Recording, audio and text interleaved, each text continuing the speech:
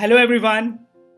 So finally now we have one of the most awaited feature in Microsoft Teams, that is how to stop participants to join scheduled meeting before the organizer. But why do we need this option? So sometimes what happens is students they join the scheduled meeting before teacher, then they start with their own discussions. So as a teacher, what I want is I want my student to wait in lobby till the time I join the class. Okay, so for that Microsoft introduced one new feature in the meeting options. So let's check what is this new feature and how to use this new feature. So the first thing which you need to do is you have to first open your system application. You can do the same settings from your mobile application as well. So right now let's understand how to do all the setting from system.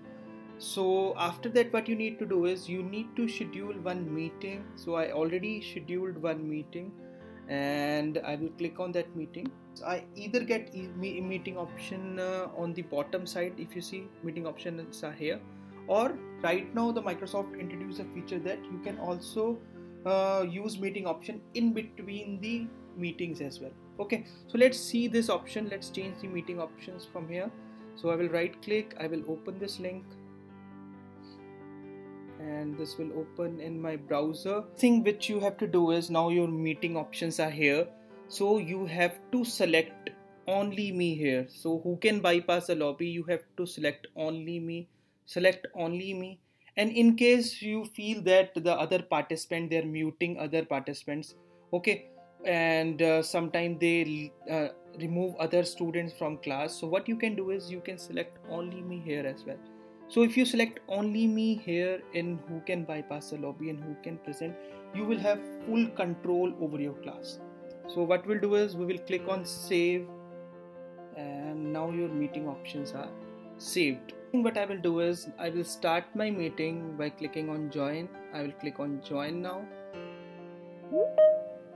and here I can say one student is already waiting in that lobby. Okay, so I can click on view lobby. If I want, I can admit that student in lobby.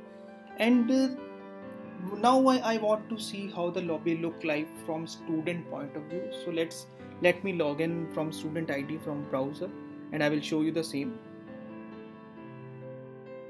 Okay, so now I have logged in from one of the students ID by using my browser.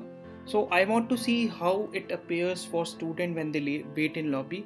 So what I will do is I will try to join this meeting now, and I will click on join now. So as a student, I will get this notification that will let people in the meeting know that you are waiting.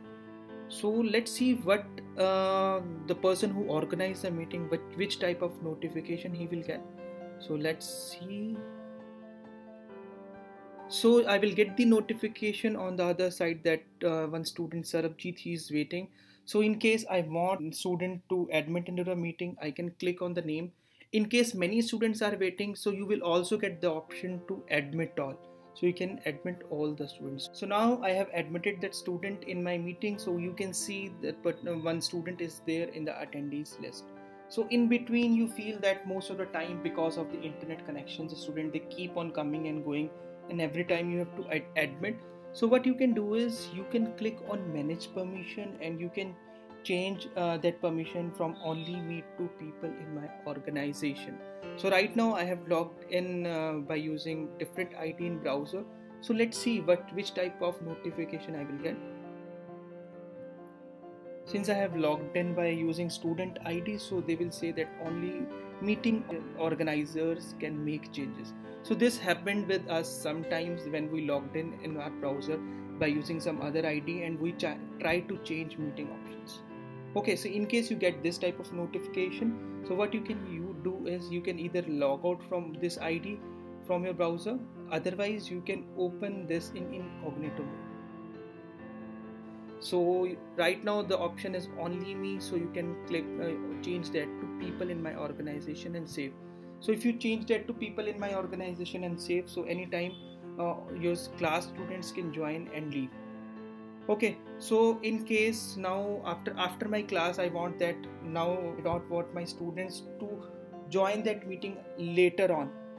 Okay, after I leave the class again, if I want, I can go back to meeting settings and I can change that anytime. It will take less than 5 seconds to change the meeting options.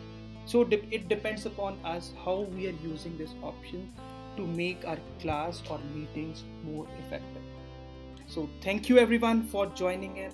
I hope this tutorial helped you to learn more about the meeting options.